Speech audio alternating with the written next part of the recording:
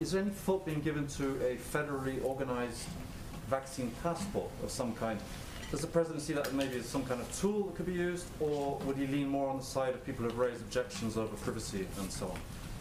Well, let me be very clear on this. I know there's been lots of questions. The government is not now, nor will we be supporting a system that requires Americans to carry a credential. There will be no federal vaccinations database and no federal mandate requiring everyone to obtain a single vaccination credential.